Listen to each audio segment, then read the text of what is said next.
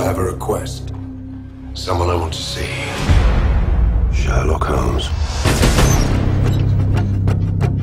Mr. Holmes, you must widen your gaze. You underestimate the gravity of coming events. Tomorrow, at midday, the world as you know it will end. Well, there isn't any time to waste then, is there?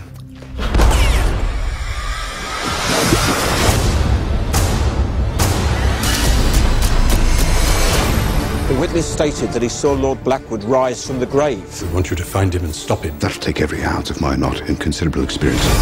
This may be a hobby to you, Mr. Holmes, but I do it for a living. It does make a considerable difference to me having someone with me on whom I can thoroughly rely. It was nice to see you, Watson.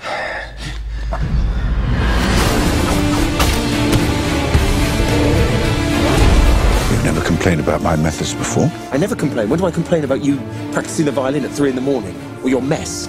Your general lack of hygiene, or the fact that you steal my clothes? Be a lady? Holmes, does your depravity know no bounds? No.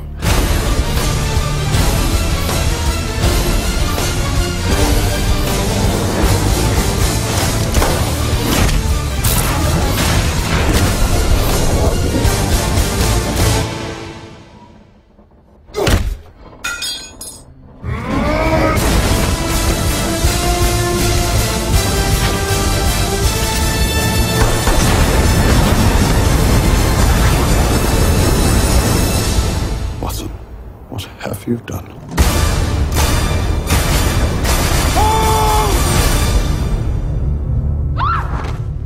Madam, I need you to remain calm and trust me, I'm a professional. But beneath this pillow lies the key to my release.